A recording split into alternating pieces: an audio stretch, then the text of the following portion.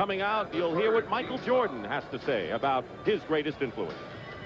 The biggest influence on my professional skills, the basketball skills, was my brother Larry. And seeing him perform on the court is like a part of me. You know, I didn't make it play any big-time college basketball, but I got the chance to follow him around and watch him do well, and I'm happy. And he used to beat me all the time, being at 5'7", and I was maybe 5'10". I probably taught him more than anything else is determination. I was determined that I wasn't going to let this guy beat me until he grew a few inches, and then I really didn't have any choice but to take a back seat. Talk money, he'll learn. And in Chicago, the team drafted a Jordan.